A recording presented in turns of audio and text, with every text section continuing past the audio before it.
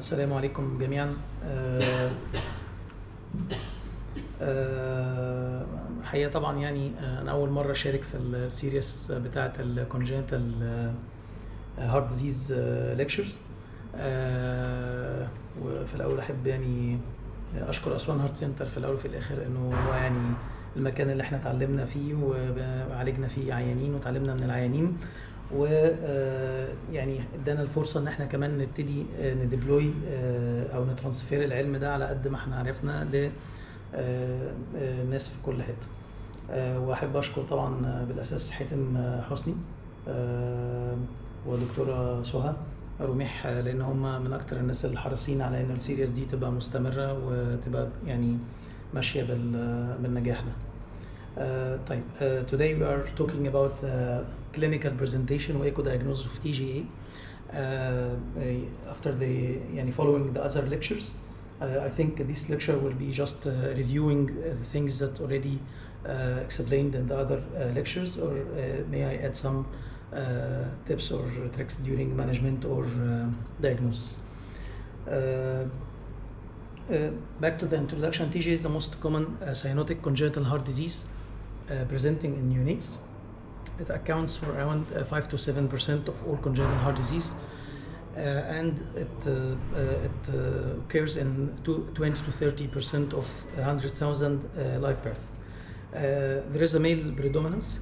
It reaches almost 3 to 1 in some papers. And these patients and this disease, why we are stressing or focusing on discussing the issues related to, because without treatment these patients usually do not survive. 30% of them within the first week, or and 70% by the first month will die without management or surgery. And in the old studies about the natural history, it reaches around 90% by 1 year of age will not survive without treatment. The pathophysiology is based on in TGA. The normal circulation usually runs in sequence. So the blood goes with deoxygenated blood from the systemic veins to the right side, then to the pulmonary artery to the lung, and then get oxygenated, and back to the left side, then to the systemic circulation. While in the TGA, the main issue is the parallel circulation, that the deoxygenated blood is coming from the systemic veins going to the systemic circulation, and the oxygenated blood coming from the lung back to the lung again. And if we don't have intracardiac shunts or enough mixing sites inside the heart or extra cardiac, so this patient will not survive. The intracardiac shunts usually occur at the atrial level, which is the most important level of mixing, also in the VSD and the BDA. This is the usual arrangement of the normal heart, and this is the arrangement in the cases of the transposition of great arteries, and this is the parallel relation and the parallel circulation. This abnormality usually occurs embryologically due to abnormalities in the development of the conus, subpulmonic conus, which is a usual development in the normal hearts, that we have the muscular conus anteriorly and to the left, the subpulmonic conus, and the migration of the pulmonary valve during development from posterior to anterior. So if we have absorption of the subpulmonic conus and resistance of the subaortic conus, this is one of the most accepted theories in developing this abnormal relation. If we came to the classification of the transposition of great arteries, and today we are talking about the TGA, simple TGA, or the complete transposition of great arteries, so are not relating to the patient with congenitally corrected transpositions or the LTGA. So we are only focusing on transposition of great arteries which can be classified into 4 groups. The first group was a small intracardiac shunt, small VSD, or we can call it TGA, intact ventricular septum, or if you have a small VSD or small intracardiac shunt. So these patients are, although they have intact ventricular septums, they have high pulmonary blood flow due to the original pathology, which is the parallel circulation. And the second group is the TGA VSD. And the VSD association with TGA is one of the common findings. It accounts for around 40% of the cases. And this also a TGA with increased pulmonary blood flow and large intracardiac shunt. The third group are TGA VSD with left ventricular outflow tract obstruction.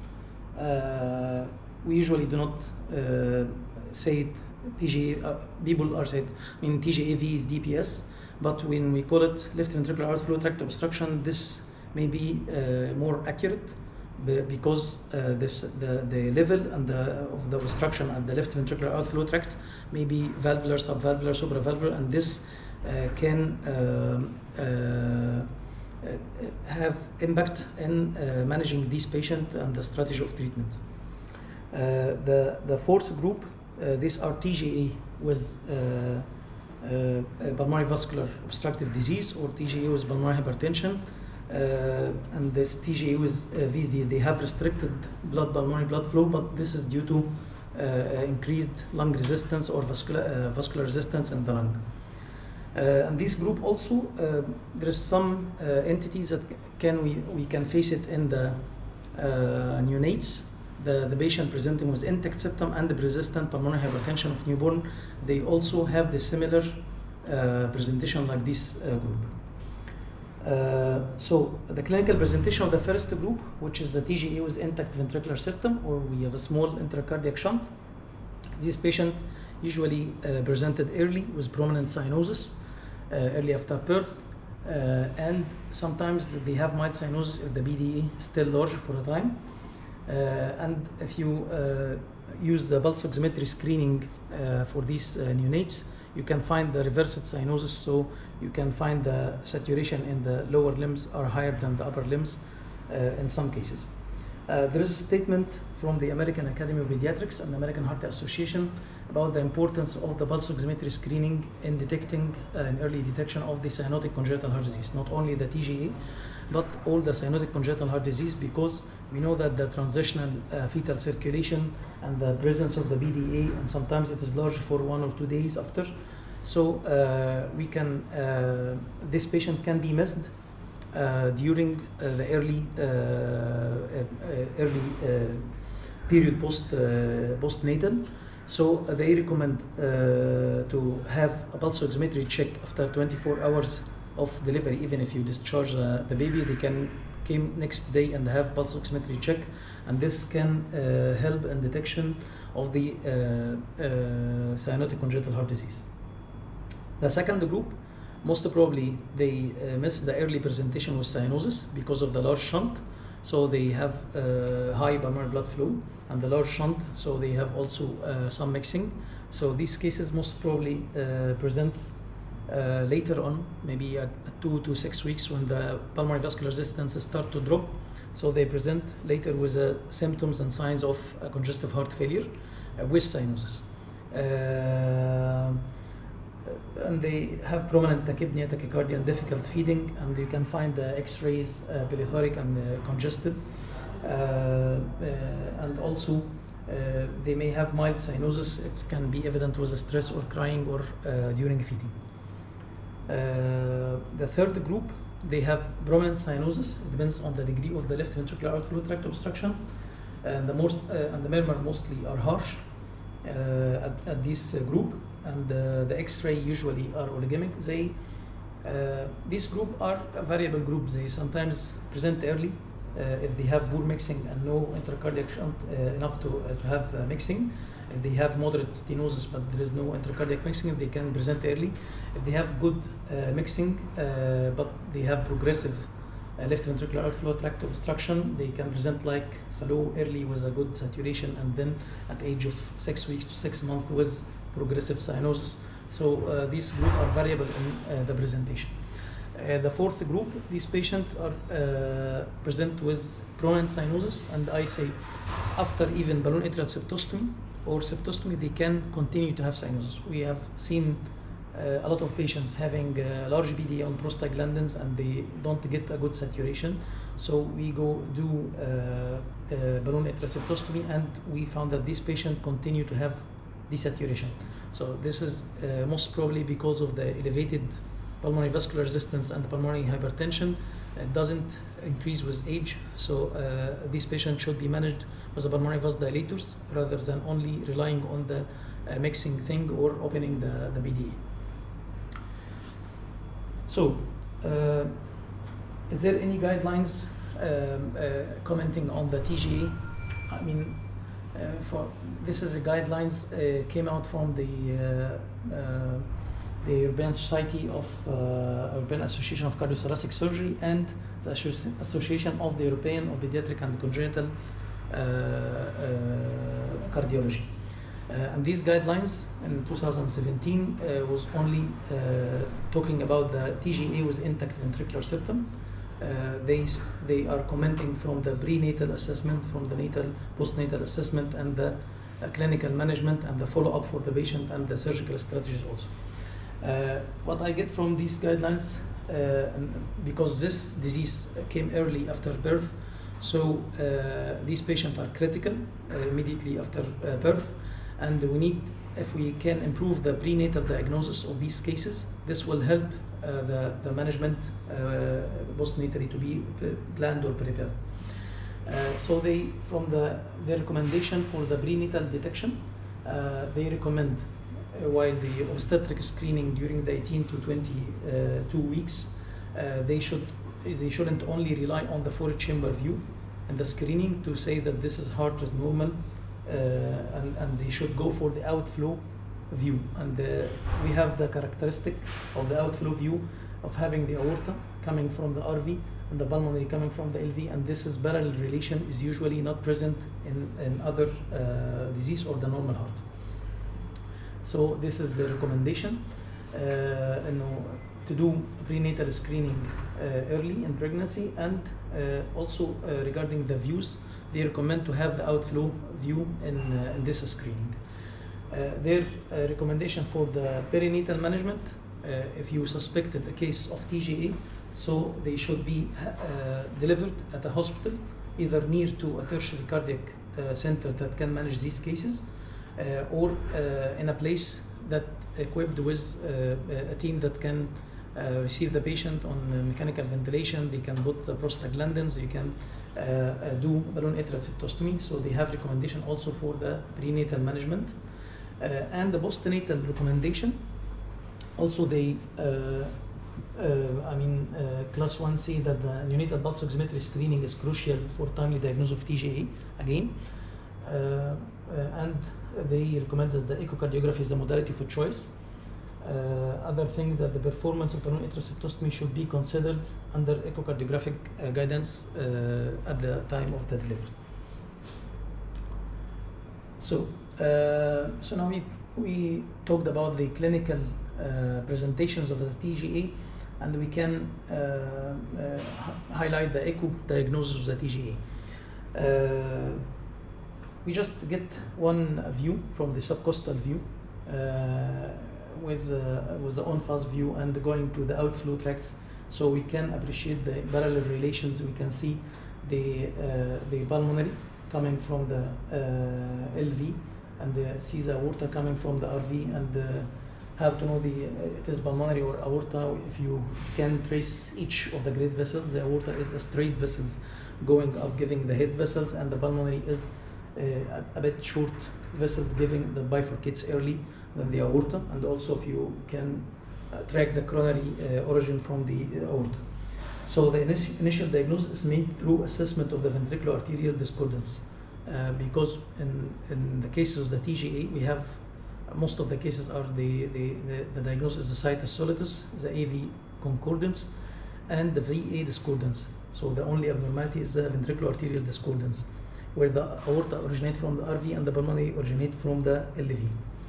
And what we stress on in this lecture that do not stop at this part of assessment and don't get distracted by having the ventricular arterial discordance and so it's TGA and that's it.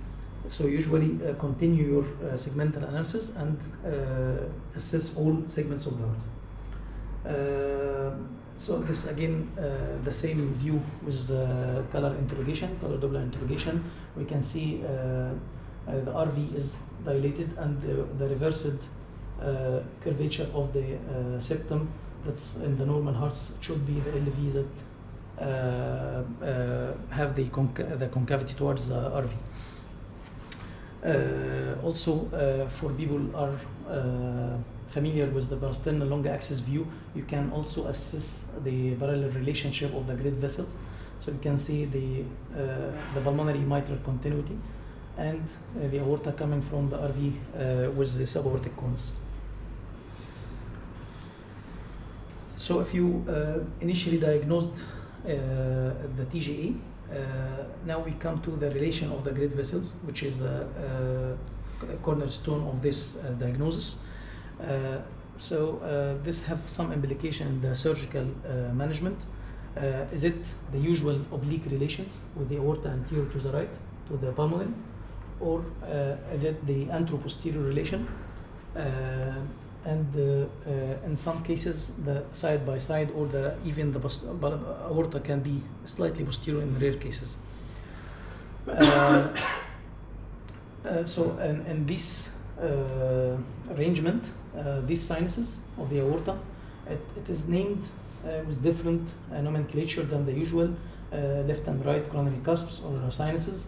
So they are the two sinuses facing the pulmonary is called the septal sinuses or the facing sinuses. And the one most anterior is the non-facing sinuses. And in this orientation also, when you have aligned commissures like this way, and in the side by side, the facing sinuses become anterior and posterior rather than anterior to the right, anterior to the left, and posterior to the right. And in the anteroposterior relation, you have the sinuses are right and left. There is a lot of different ways to nominate these sinuses, whether from the surgical point of view or from the diagnosis point of view or the echo diagnosis point of view. But the most important thing is to be a common language between the cardiologist and the surgeon to identify what's the right sinus, what's left sinus, and each coronary is coming from which sinus. A lot of classification also describing the coronary abnormalities, and the coronary abnormalities are common in the TGA because, as we mentioned, that the migration of the subaortic conus and the aortic valve anteriorly, this disturbs the relation of the coronaries. So each coronary usually join the nearest sinus. So here we have that in the type A, that the left facing sinus giving the left anterior descending aorta and the circumflex, and the right posterior sinus giving the right coronary artery. In our center, Swan Heart Center, named after Professor Magdi Yacoub, so we use the coronary classification of Yacoub classification. Although it's not covering all the abnormalities, but most of the abnormalities sit in these 5 classifications. And I will give some examples by echo to identify the types of TGA. In TGA also, the usual coronary type or the type A, this represents around 78% of the cases, followed by type D, where the circumflex join the right coronary artery and the LED coming only from the left sinus. So if you do a parasternal short axis view, high parasternal short axis view, and checking the relation of the great vessels or the valves. So at this view, you can identify that the right coronary artery is coming from the right posterior and the left coronary artery starts its origin from the left coronary sinus. So this we call it type A. I know that single coronary is type B. I know that type B is different in our classification, but it can include the single coronary anatomy. So here we can see that from the left sinus we have a large coronary that bifurcates, and then it gives anteriorly a large anterior branch that goes to the right side. So this is a single left coronary artery that gives the RCA anterior to the aorta. Type C, it is almost similar to the usual type, but the coronary comes near to the commissure between the two facing sinuses. So left system is coming from the left sinus, right coronary artery coming from the right posterior sinus, but both coming very near to the commissure. And type E, here we can see that the LED is coming from here, and the RCA gives another branch runs anterior to the aorta. The importance of type C and that when you coming very posterior from the closing to the commissure, they have an incidence that the left system or the right system can have an intramural part at this diagnosis. So that's have some importance to at least be expecting this anomaly during surgery, so not to injure the coronary artery during the translocation of the coronary arteries. So now what we can get else from the echo diagnosis for the TGA, we can check the LV mass, the LV size and the function. And here we get the term of conditioning and versus the deconditioning of the LV. What happened in neonates that pre-natally, this LV is facing systemic pressure because the lung is not opening and the pulmonary artery pressure is so high, and the BDA is reflecting the systemic pressure to both ventricles. So this ventricle is trained on systemic pressure during intrafetal life. After delivery, you start counting down from the start, from the time of the delivery, that we all know that 70% of the pulmonary vascular resistance or 80% of the pulmonary vascular resistance drop through the first week of life, and the remaining 20% of the pulmonary vascular resistance continue to drop over the next 6 to 8 weeks.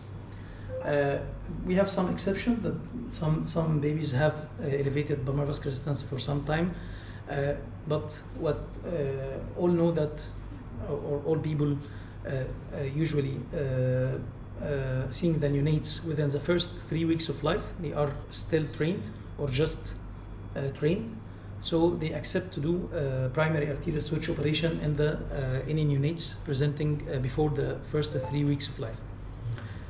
Or some people extend this time to the first month.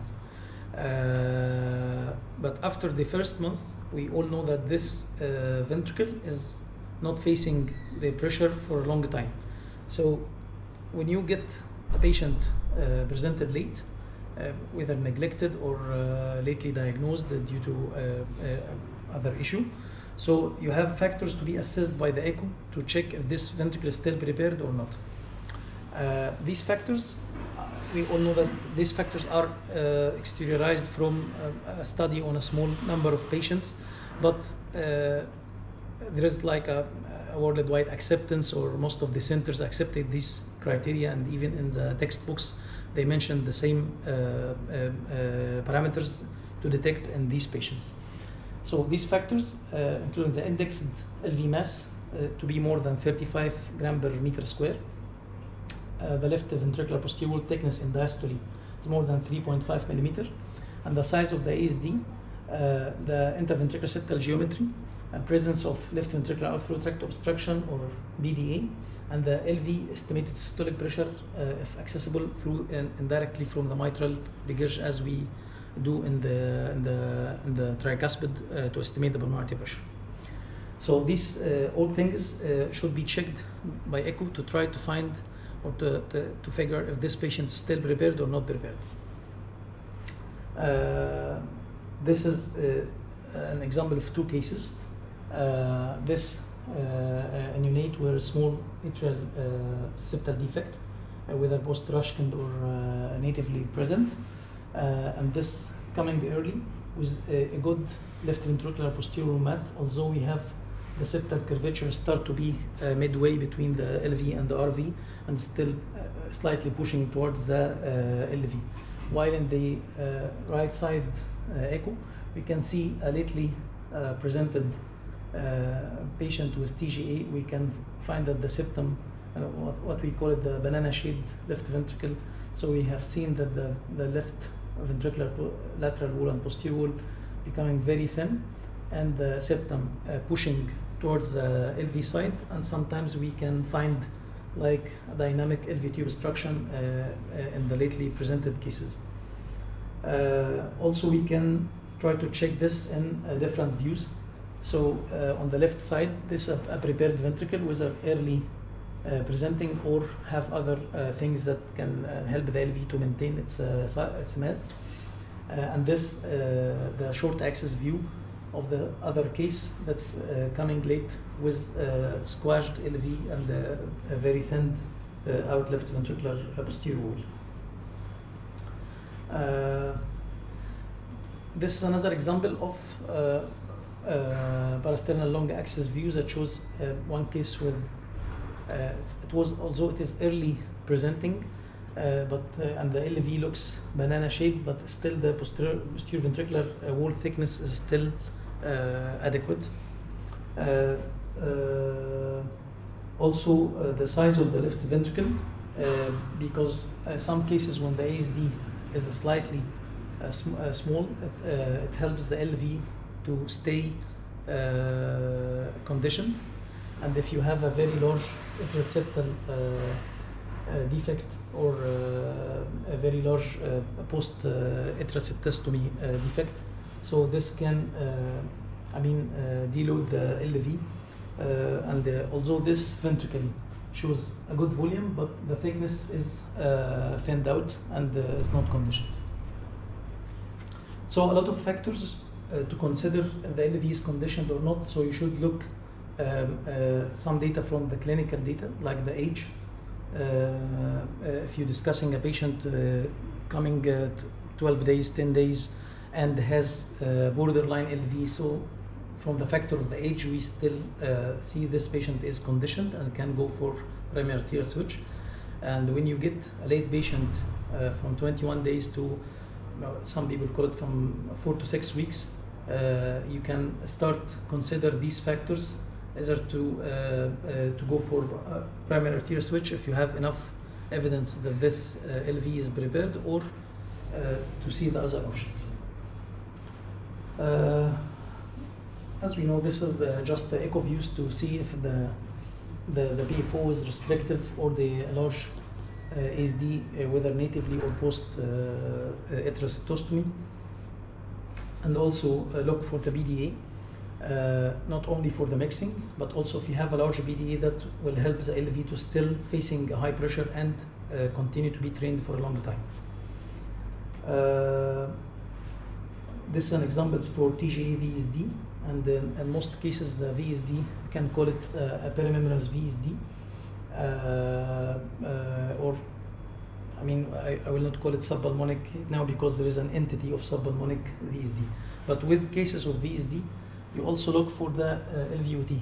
So you can see on the right side video that there is mild conal deviation with the VSD, although it looks not obstructive at this time. But when you consider this while repairing the VSD, because this may be obstructive later on.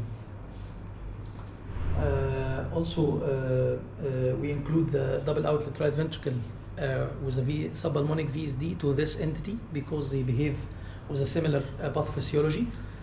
So this case that we can see the pulmonary artery overrides more than 50% of the right ventricle, and we have the aorta completely coming from the right ventricle. So this is a case of double outlet right ventricle, and we can appreciate that the VSD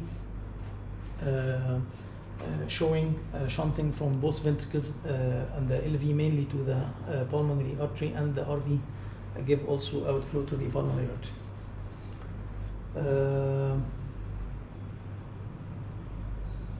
This is another case of double outlet right ventricle subpulmonic VSD, but with other complexity. We have abnormal attachment of the mitral valve to the septal crest. We can say it is type A straddling, it's not crossing the VSD, just in the LVOT.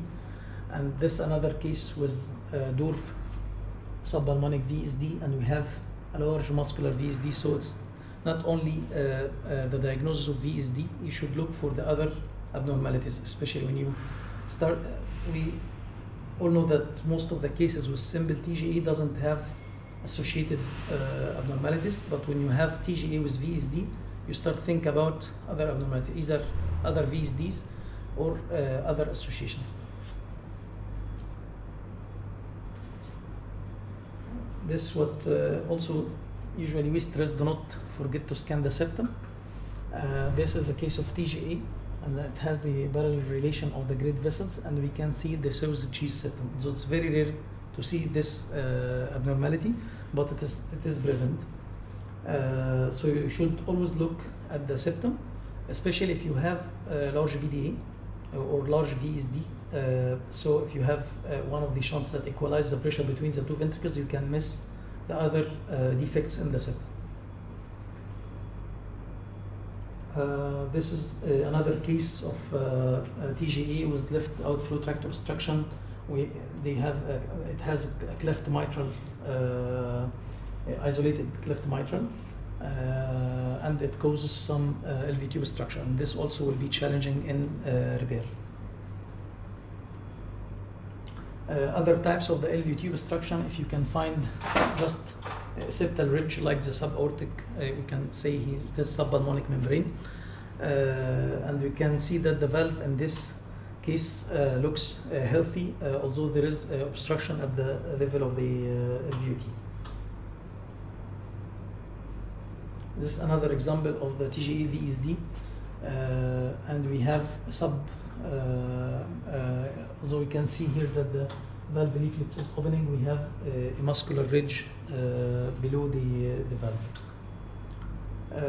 Also the LV tube obstruction, outflow tract obstruction, it is commonly associated with VSD. And in rare cases, there is cases with intact ventricular septum and it has left ventricular outflow tract obstruction. But much more rare than the case with VSD. One also of the common mechanisms of the LV tube outflow tract obstruction is the posteriorly deviated conal septum. So you can see that this muscle is completely obstructing the outflow tract.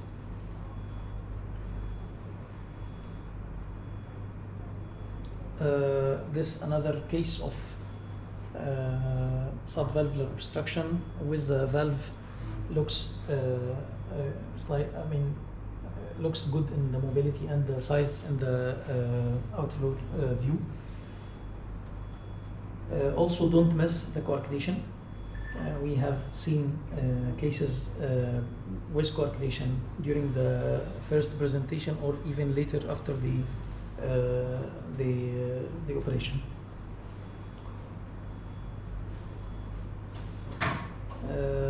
And also in the cases, especially with double outlet right ventricle and the subpulmonic VSD, check for the cases with hyplastic aortic arch or interruption or complete interruption.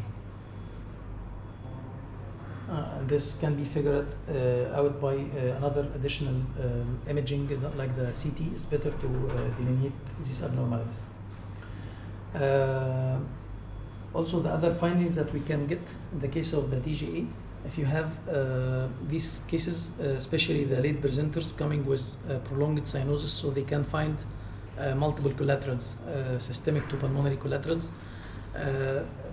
Although we know that most of these cases post surgery that regress spontaneously, but some cases needs to be managed percutaneously after surgery.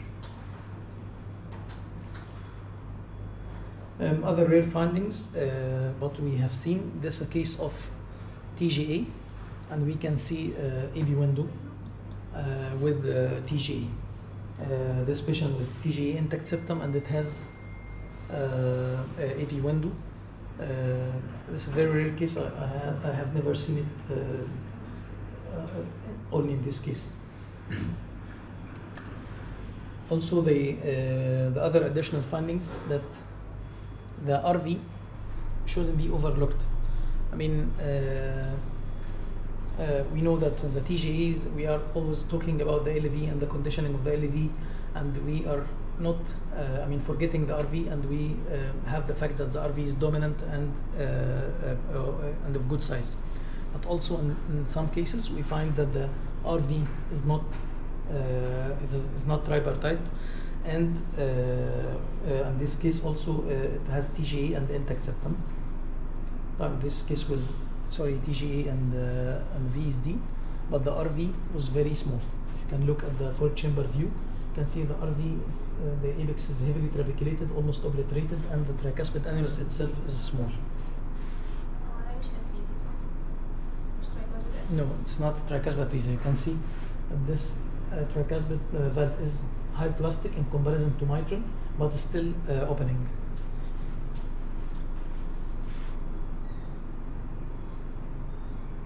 So, to conclude what we have seen, in the echo diagnosis, you can easily detect a case of TGA. Just one view, see the barrelation of the great vessels, the abnormal orientation of the aorta from the RV and the pulmonary from the LV. You can say it is TGA. But still, you have a lot of data you can get from the echo, and it can help in either improving the outcome if you can looking for the coronaries and the abnormalities, and the other associations that can be missed if you have other VSDs that cannot be addressed during diagnosis. These things you can get it by echo, just with a meticulous assessment. If you put like a checklist in your, go through everything. So to conclude these things, the first abnormality or the main abnormalities are arterial orientation, the valve morphology. Check the coronary anatomy, check the LV, the size, the mass and function, the ASD and size and direction of flow, and this can help to understand the pathophysiology if this patient have a good mixing or not. And like we said, if you find the BDA or a VSD, large VSD, don't forget to scan the septum because you can miss the other defects. Check the outflow obstructions, which level of obstruction, and also don't forget the extra cardiac associations like the coarctation, the other collaterals, or the RV size. So case 1 was 3 months age, male, with vital signs, weight of 3.5 kilograms, oxygen saturation 60 to 70. His heart rate is 140. From the history, he had mild cyanosis immediately after birth. NICU admission for 4 days with significant tachypnea, shortness of breathing, and difficult feeding. By examination, there is central cyanosis. He is tachypnic with mild tender liver, soft murmur over the upper left sternal border, well perfused with intact peripheral pulses and not syndromic. This is a chest X-ray.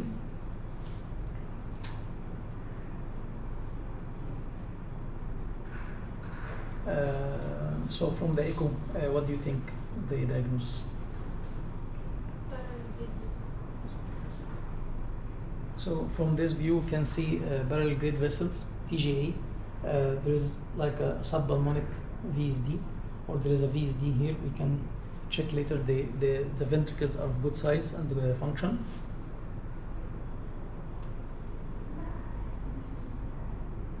So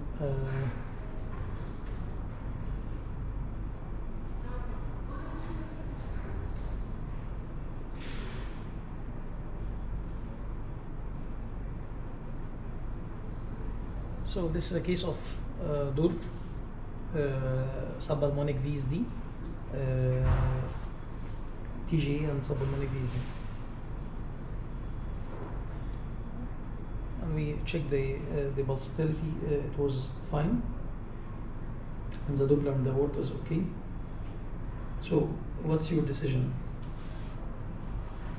To do, this is a 3 months old patient. You can do primary arterial switch or VSD closure, We can do B bands and arterial switch and VSD closure. We can do further imaging. What do you think about this case? Are we missing something or? 3 months old. 3 months old? 3 months old. Can make a band. As we mentioned, the main thing that we shouldn't look the other associations. If we look for this patient, we found a very large BDA, and the arch is although the arch is almost interrupted, although the pulsatility is intact, and the saturation is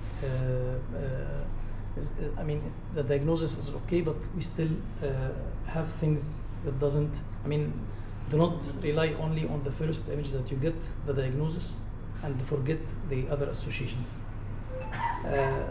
So this patient has actually almost interruption, and the aorta is seeing flow from the BDA, the arch. There's some flow reversal, and the CT, it has interruption in the aortic arch. So for this case, just focusing on you. Do not forget the other things associated with the TGA. Back to the management, it will be primary arterial switch, arch repair, and VSD closure. So it's a complex case, we know, but we have seen that cases received arch repair and B band at a stage. This can be, can be separated for the cases who are stuck in a PICUs or struggling with the mechanical ventilator or something like that. And although this strategy also doesn't help these patients a lot. We have seen patients doing the first stage and stay in the ICU for like 6 months, and the patient who are due primary arterial switch and arch repair and VSD, although this complex, they can go home within 3 days or a week. The second case is 18 days old, also male, with a weight of 3 kilograms, saturation was 70, heart rate 110. History, there's a deep cyanosis immediately after birth, diagnosed as simple TGA, admitted in the NICU for 4 days to receive prostaglandins followed by balloon atrial and transferred after stabilization. On examination, he has central cyanosis, harsh murmur over left sternal border, well perfused, intact peripheral pulsation, not syndromic. So this is chest X-ray, and the echo from the posternal long axis view confirming the diagnosis. But we have the apical septum is Swiss cheese. So early, this VSDs may be overlooked because of the elevated pulmonary vascular resistance and pulmonary arterial pressure, and they manage because of the desaturation with prostaglandin and doing balloon atrial. He presented now at 18 days having all these VSDs, and the LV by 2D looks of good size and well conditioned. This is a gradient across the VSDs in around the 28, 30. This also again the VSDs and the short axis view for this kit.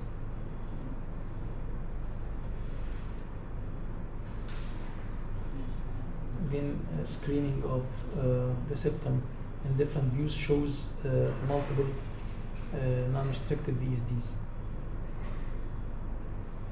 So we discussed this patient and we considered that these VSDs are unrestrictive. So why we do the band now or manage the patient? He has good saturation, has trained ventricle, so give some time for these VSDs whether to be smaller in size, or we can assess the patient for palliative repair like pulmonary artery banding at the age of 2 months. So we send him home and get him back at the age of 2 months. So this is echo 2 months later. So we can see only very small jets from these VSDs. When we get the gradient across these VSDs, it became like 60. So we don't know now where specifically these VSDs gets smaller. If it is, we have seen this patient at the age of 18 days, maybe start to be small at the age of 20 or 25 or 30. So looking to this view, we have seen that the posterior wall of the left ventricle become less prepared like the first echo. So we considered this patient is borderline, the LV is borderline.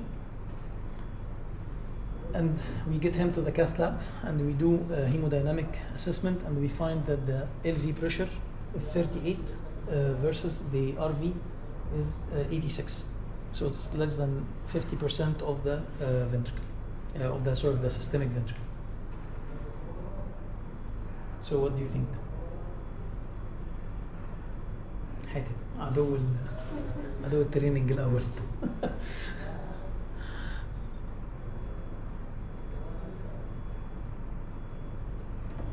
حد يقول حاجة؟ Either retraining or so either retraining or so what's the options? Either B band, then arterial switch plus minus VSD closure. This is a training strategy, or the two-stage strategy, or do arterial switch now and VSD closure, or do further imaging. So at that time we considered the patient can, because we have seen that this ventricle is borderline, so we consider also while getting him to the cath lab to receive cardiac MRI to assess the ventricular mass. We know that the mass estimated in the study of the pervaderness of the LV was getting from the M mode of the echo. It's not from the MRI. So this is the data for this patient. The LV pulmonary ventricle is dilated, not hypertrophied, preserved systolic function. The LV mass is 19. This paradoxical septal motion. This is a comment I get it from the MRI data of this patient. So we consider this patient for the first stage. So we have done a B band, and this is the catheter data post first stage.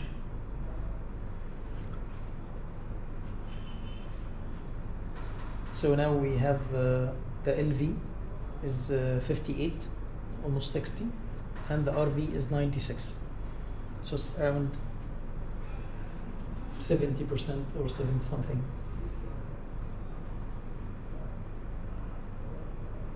قلت لك الاوبشن بتاعك عادي جدا. So primary arterial switch plus minus VSD closure, or atrial switch with release of plus minus release of the B band. طب مش هتجاوب على حاجه؟ طيب انا عمال اجيب لك اسئله جراحيه.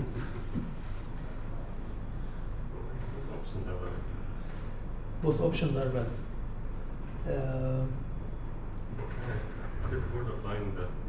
the 60 versus 96 is still 60 something. It's not يعني. It's a bit borderline الصراحة, not very encouraging. I'm not sure what we considered in this case at the time, but do you think if we repeat the MRI, this can give more data for this case? We can very well actually wait further, and the LV pressure might increase when the patient goes older and the band gets tighter. I would so to continue training? I would have liked this the was 6 LV months pressure to be a bit higher than 60%. And so one option, if the saturation is still maintained, to wait further and get another cath after like 6 months or so. If the LV pressure does not go higher, then I can do a atrial switch. However, if it goes higher, approaches 75-80% of systemic, then I would proceed for arterial switch. Again, this is a very borderline case. But the important thing here is if you have a patient with multiple VSDs, do not send him home lightly because he might very well get the VSDs closing and then start deconditioning. This is one of the important lessons learned in this case.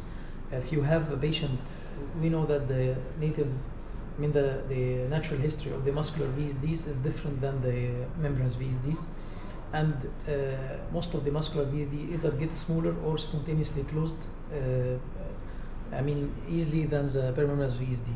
So if you have a patient with multiple apical muscular VSDs or multiple small borderline VSDs, you can get him close follow-ups rather than sending him home and sees it's a COZG septum. I will do a band when he become older or 2 or 3 months at the time of palliative repair. This is one of the lessons learned in this case, and actually we applied this for many cases after this one, and we get different management plans. Closer follow-ups. So case 3 is a 9-month-old male. He was from Africa. He has a weight of 7 kilograms, saturation 60 to 70. Heart rate is 100. He's his history is deep cyanosis. Immediately after birth, he underwent balloon atrial septostomy, presented to our center as a case of neglected TGA. Has central cyanosis, soft murmur over left sternal border, well perfused and intact pulsation, not syndromic. This is his X-ray. Sorry for أنا عملت حاجة في الكواليتي بتاعت البرزنتيشن. This is subcostal views. Choose dominant right ventricle, dilated and hypertrophied and giving origin to the aorta, and the LV is compressed by the RV. This is a 4-chamber view for this patient. And you can see sometimes you get the volume of the LV looks okay, although the ASD is large, but because of the factor of the age, this patient is 9-month-old, and in this borderline cases, you can consider to go for hemodynamic catheter to check maybe there is pulmonary hypertension, so it maintains this LV for a long time or not, or just it's a volume loaded ventricle rather than pressure loaded ventricle, so you can find the pressure of this ventricle is very low. But also seeing the posterior wall of the LV in different views, this helps you to assess the thickness of the posterior wall in the diastole, and in some cases the papillary muscles give you a false impression that the LV posterior wall is still hypertrophied and is still prepared. This is Mahmoud. So he's 9-month-old patient and he has a 4.6 millimeter thickness of the posterior. So first primary arterial switch or second stage arterial switch, atrial switch, or different options.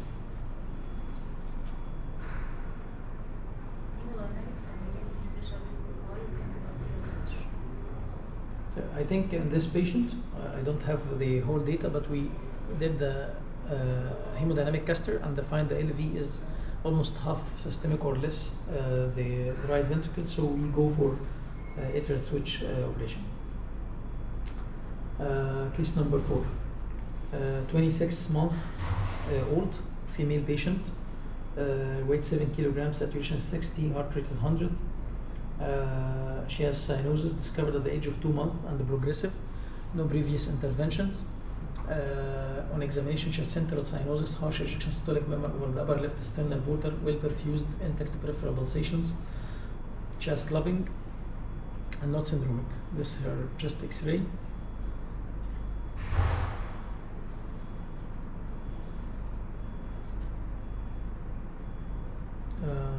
Sorry for the quality of the videos, بس شكلها أنا عملت لها compression أو حاجة في البرزنتيشن فأثرت عليها. إيه؟ Okay, in this case, from the subcostal view, you can see there is a subvalvular level of obstruction of the left ventricular outflow tract, we have seen the aorta coming from the RV and the pulmonary coming from the LV. This is the other views of this patient. So we can see there is this obstruction, subvalvular obstruction, is markedly deviated posterior conal septum, causing LVT obstruction.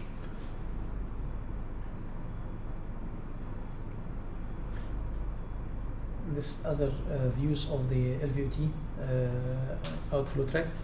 So we can see that the valve itself is opening well, and there is no obstruction of the valve, but the subvalvular element is prominent, and the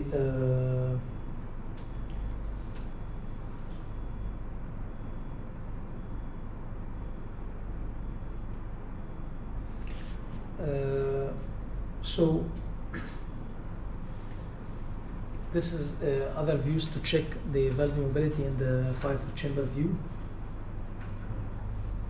And this patient has like a small apical muscular VSDs.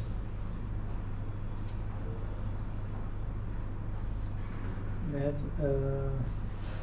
I think, like type C coronary anatomy. So what are the options? There is Rastelli, or double root translocation, primary arterial switch, or VSD closure and LVOT relief, or other options.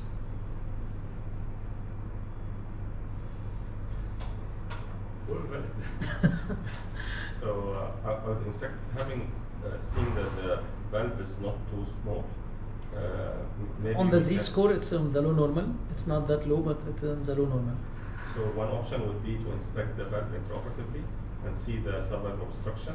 If we're confident that we'll be able to relieve the subvalve obstruction, then we do that, close the VSD and do arterial switch.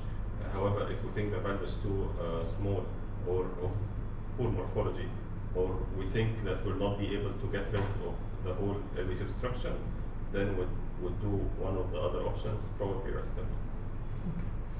Okay. This case we consider to resect the subvalvular element. So even we get a better mobility of the leaflets of the valve, the pulmonary valve, the new aortic valve. And this, the resection, after resection of the LVOT, we know that this valve is slightly smaller, but now after filling of the LV and the good flow, because also this ventricle is most of the flow are deviated to the aorta, so the filling of the left outflow tract and this valve is much lower after before repair. So after repair, we find that the good I mean, this annulus size is not that small as we see in the preoperative images. We have like a small residual VSD on the patch, but it went fine. This is the short axis view of the new aorta.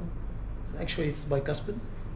If you can see the non-facing before with the non and right cusps now are fused, but the patient went well, and this is the images for the LeCompte, and both are doing.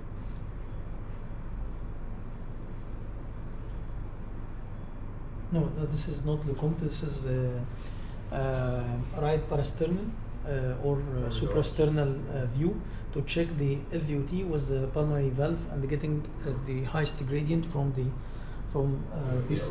Yeah. So the new aorta now have a gradient of 14, and it went fine. And this is the images for the LeCompte. So case number 5. 25 days, male baby, weight 3.5 kilogram, oxygen saturation 70 to 80, has mild cyanosis immediately after birth, presented to our center as a case of simple TGA. Has mild central cyanosis, normal, well perfused, intact peripheral pulsation, not syndromic. This is chest X-ray. Yeah, it's not typical for simple TGA.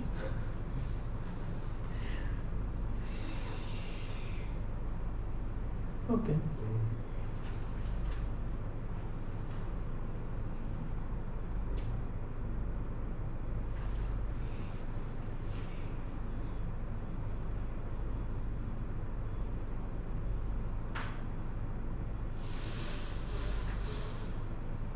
حد عاوز يقول حاجة طيب ولا؟ ايه؟ في ويندو فين؟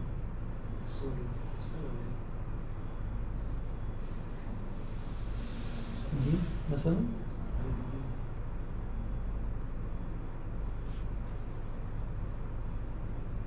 لا عادي بالمونري هو بس ده بالمونري بيرفوركيشن او ممكن في بي دي اي او حاجة.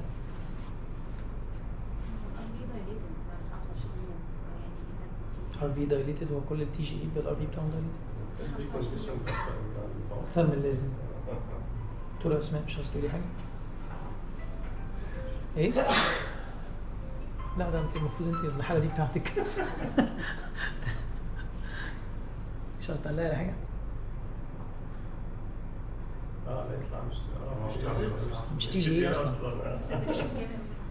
السيشن بتاعه احنا مايند ساينوتيك مش فاكر الارقام بالظبط بس اول حاجه احنا قلنا انه الايكو دايجنوز بتاع التي جي اي ده حاجه سهله جدا يعني اول صوره سبكوستال يو كان جيت ذا بارل ريليشن احنا ما شفناش البارل ريليشن اصلا صحيح في الجريد فيسلز اللي كامينج فروم ذا ال في از برانشنج بس مش ما فيش بارسل كده الحاجه الثانيه انه في كرونري كمان كامينج بالظبط زي ما انت بتقولي ف دكتورة اسماء خلاص قفلت بالظبط فاحنا لما مشينا مع العيان هو ما عندوش هو مش تي جي اي اظن هو يعني في ميس ليدنج طبعا الساينوزس سببه اللنج كونديشن اللي كان في الاكس راي اللي احنا شفناه انما ما فيش اصلا الباراليشن في ولا فيو ولا في السب كوستال ولا في الفور تشامبر يعني ما فيش اي فيو احنا قدرنا نشوف فيه تو بارالل جريد فيسلز فدي اظن هي حاجه سهله وبت ايزلي تجيت دايجنوز بس برضه كان بي ميزد بسبب الكلينيكال سيناريو اللي حوالين العين. في اللونج اكسس برضه فور ذا تشيست ويندو ما شفناش موضوع البايرال سيركيليشن. حاجه ثانيه انه الكوروناريز برضه coming from the posterior great vessel. خلاص بقى احنا مش هنحط الاوبشنز بتاعت نعمل له ارتيريال سويتش والكلام ده عشان لو وصل لاوضه العمليات عشان يعمل ارتيريال سويتش كمان تبقى دي مشكله. طيب this patient when we checked ده زي ما قلنا لما برضو مش بس انك تشوف الكوروناريز تشوف الفلو بتاعهم هل هم فعلا جايين من هنا ولا عشان احنا كتير برضو بنشوف الكوروناريز كانهم طالعين من النورمال اظن هو تي جي اي فالكوروناريز دي وان ثينج. انما الحاجه الثانيه ان احنا لما طلعنا الباراسترنال شورت اكسس فيو شويه لقينا انه الاورطه بيدي فعلا بيدي فيسل مش نورمال والبلمونري بيدي الاذر فيسل فدي كيس اوف يعني واتس كولد هيميترانكس او التسميه الجديده بتاعها anomalous origin of right pulmonary artery from the aorta or this can easily detected by the multi-slice CT. السيناريو ده سيناريو حقيقي يعني this patient was a patient presented to Aswan Heart Center بالdiagnosis ده وكان جاي عشان يعمل تي جي اي ولقينا كده وقعد فتره كلينيكالي قبل ما يدخل العمليه. طيب كيس نمبر 6 12 years old male child weight 26 saturation 30-40 بكبر بالايج وانزل بالساتوريشن. Heart rate is 130. This patient has sinus since birth, progressively worsening, presented to our center as a case of TGA, severe pulmonary hypertension, and severe sinus congestive heart failure symptoms. Severe central cyanosis, no murmur, accentuated second sound, not well perfused with intact pulsation, and not syndromic. This is her chest X-ray.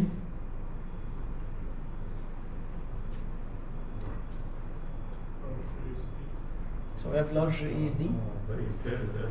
We have impaired function on both ventricles, mostly on the left side. This is the pulmonary coming from the LV with moderate regurg at least. The mean pulmonary pressure is 50 plus.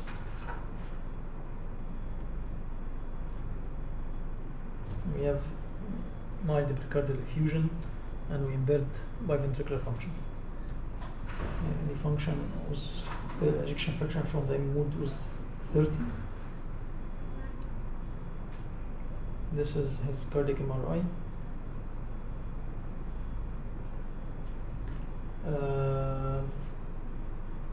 So what's your decision?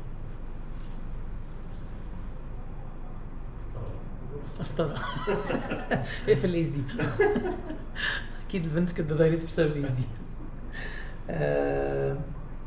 So this is one of the difficult cases that we faced, and after a lot of discussions we excluded the myocarditis or the affected myocardium from the MRI. So we consider at least to do a high risk palliative. It's not palliative, I mean we can high risk atrial switch, the modified master, and fortunately this patient get out with full saturation, and we left a small ASD. It gets out from the operation with high 90s saturation. The function improved slightly, it's not totally improved, but now the ejection fraction in the follow-ups of this patient, I think 45 ejection fraction instead of 30, and it has a much more improvement in the quality of life.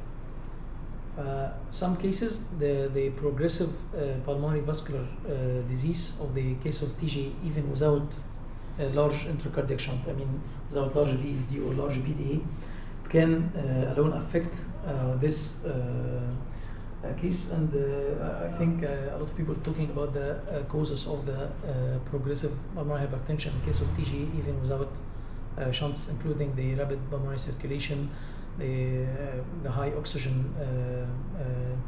highly oxygenated blood going to the lung, which cause some toxicity. This is also in cases with TGVSD, we prefer to do the surgery early than the cases with normally rated vessels with a VSD. And thank you.